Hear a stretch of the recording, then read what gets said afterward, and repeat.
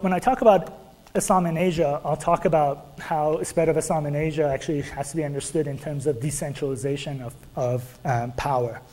That it ought to be that we ought to see that its spread was actually done by a spread of regionalism, right? As power was decentralized. Because in the Sahel, people didn't come in sub-Saharan Africa, it wasn't mainly rulers that came, it was traders that came. The development of Islam in the region was rather different. It wasn't a central, it wasn't a governor or a vizier or a military leader who decides to break away or goes and conquers a new region and decides to become the ruler of that region and break away from the central authority or central powers and establish Islam there in that way. So that it would go from the top down. It was from the very beginning much more regional and local, that there were actually people knew Muslims before they became Muslims. Islam was practiced in particular regions, that people knew about those types of practices before Islam was adopted by the rest of the population. And as such, families, right? And clans and imams had a lot more influence in the way in which Islam was interpreted in the region of Africa that we're talking about than rulers. Because those were the people who taught others what Islam was. Right? And this is you get this from, again, when you look at the Ibn Battuta reading, the fact that it's these religious leaders that have such a are sort of the conduits of Islam for the local population. So we get a lot more local understandings of Islam, a lot more regional diversity in the region, because there wasn't a sort of imperial attempt to be able to bring the region under a particular empire. Is that clear? And one could say similar types of things about the presence of Islam in America. Families play a much more role in the development of Islam in America than any national organization does or anything of that sort, because they're the main conduits for interpreting Islam and defining what it is that Islam ought to be in the region.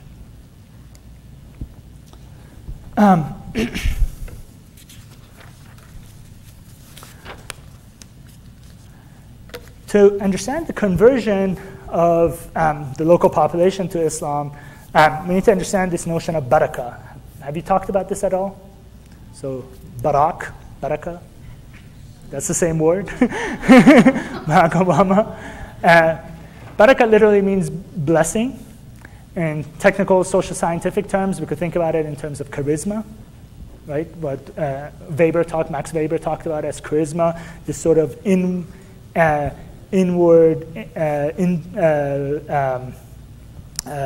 power that objects and persons can have, right? Some sort of internal power that objects and persons can have that exercises powerful influences on other people, right? So barakah could be blessing, charisma. In the Islamic tradition, the idea is that when there are such objects or persons, that they're somehow closer to God. They're understood to have a closer relationship with God, so that they become conduits of divine blessings. Now you may ask, how do we know when something is charismatic? There's no institution by which decides when there's something is charismatic or not. People do. If people think that that's what's going on, then it becomes, if some people decide that one Sufi master is had healing powers or is a saint, they gather around them and the people make him a saint. And that's how it happens. Or one region has one place has particular powers, they gather around it, and it gets interpreted in the classic, in terms of a normative Islamic text, in terms of it being a place that's closer to the divine, right? Closer to God. And the Quran talks about certain people being closer to God and being friends of God and so on. So they get interpreted in those sense. the existence of this idea in the Islamic tradition was very important for the translation of Islam into local African communities. And I say this, and it also exists in India, it also exists in Iran, it also exists in other parts of the world, it also exists in Egypt. But it's often talked about in Africa because it was an important source for the conversion. But we shouldn't see it as only like an African Islamic phenomenon. Saints and barakah exist throughout the Muslim majority society, world.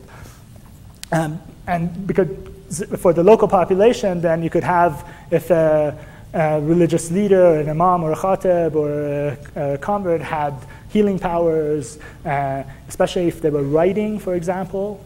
So by the time we get to the 17th, 18th century, writing was seen to have magical powers, right? To be able, so they would write amulets, they would write Quranic verses that would get wrapped in amulets that people would wear for protection. If these things became things that not only Muslims but non-Muslims used and the way in which they interacted with Islam. So marabouts or holy persons who were Muslim would also be used by non-Muslim because of the powers that they had. It was a means by which people could interact, and it was a means by which Islam could be translated to the local population. Muslims could say, that tree in itself is not magical or charismatic because look, I could chop it down and nothing happened to me. But what's really powerful is God. And if any healing power I have comes from God, and anything good thing that has happened to you comes from God, right? So it became a means by which people could translate Islam. We don't really know if that person then began to attribute the same things that they attribute to the tree to Allah, but we do know that they began to see Allah, the tree differently, right? Do the storytellers of West Africa take more in the Islamic tradition? It's such a huge piece of West Africa. From the part they're generally seen as the praise singers and the people that keep the old tradition. They're seen as safeguards of the old tradition. So if the entire population converted, yes. But if the entire populations don't convert, no, they don't play. Yeah, and to speak in very general terms, within the Islamic tradition, Sufism was a tradition that had developed these notions very, very strongly and in a very popular fashion. I'll talk more about Sufism when we also talk about Islam in Asia. But one of the things to understand here is the important historical role Sufism played in Islamic history more generally. We have no means in the Islamic legal system by which you could say, I'm going to be this kind of Muslim, right? So, for example, to give you a good contrast, so Jews can decide, we're going to be people who, follow the halakha, but we're going to drive on Sabbath. Or we don't feel like we need, or others who could say, we're going to only interpret it in these particular ways, and we're going to become this kind of community. Or the same way in which various Protestant denominations could occur, right? And then that they could simply say, oh, we let you be that kind of Jew, and we'll be this kind of Jew. Or we'll let you be Presbyterian, and we'll be Baptists, and we'll be this kind, right? There isn't a really good system by which you could do this. The Islamic legal schools, the differences that they have, provide some means to be able to do these things, but they do it simply by agreeing to disagree or agreeing that they need to be in conversation with them. There isn't a simple way by which people could say that. So even for example, the development of Islamic legal schools, in the 10th century, we had tens of Islamic legal schools. A lot of them were just, not accepted. The few that do come to be accepted get accepted because, not because they come to understand each other necessarily as theologically all valid. There were actually a lot of wars between some of the legal schools too, but because rulers came and said, okay, if you belong to these 4 legal schools, you're going to be Sunni. And we're going to establish madrasas that have all these 4 legal schools together and help shape a Sunni identity around 4 legal schools. Sufism is the only exception to this. So Sufism, through these sort of genealogies that go back to Muhammad, these chains of transmission, silsila, that go back to the Prophet Muhammad and are authoritative, could provide ways to say, I'm going to be a kind of Muslim who, aside from the prayers and pillars and things of this sort, is also going to do dhikr recitations on such and such a day, or is also going to accept such and such a person's teachings as being very important and definitive for the way in which I understand Islam. So, and the fact that Islam comes into West Africa around the time that also Sufi orders become organized and very well developed, provided a way for this regionalism and local Islams to be incorporated into the Islamic traditions through Sufi orders. You see what I'm saying?